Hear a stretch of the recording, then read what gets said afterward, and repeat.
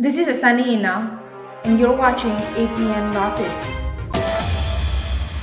The mountain ranges in Mao areas of Manipur in Senapati district have been witnessing heavy snowfall in the last few days after decades.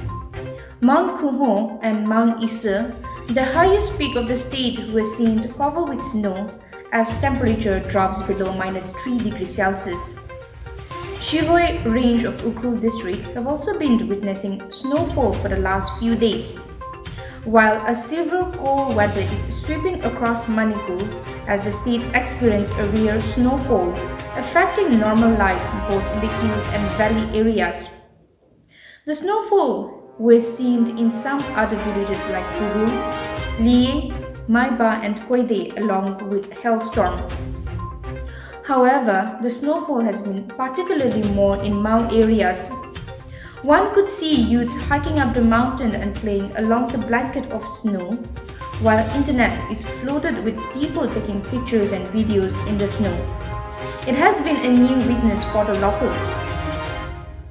Joint Director T. Barja Kumar, the Directorate of Environment and Climate Change, said that the state experienced snowfall only in several cold months of January during the 1980s. Snowfall has not occurred since the last few decades, but it started snowing again 6 years ago, showing signs of climate change. In a press release, Sikkim BJP President B.D. Chauhan on Thursday announced that the party has constituted high-level committees on Wednesday to resolve the pending political issues of the state.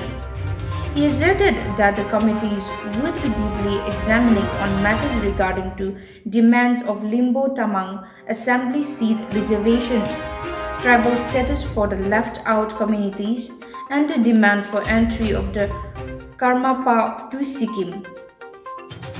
Chauhan added that the BJP being running the government at the center with full majority, the high-level committees will take the pending demands to the union ministers and ministers concerned to seek a solution and will give full sincerity to deliver justice to the people of Sikkim.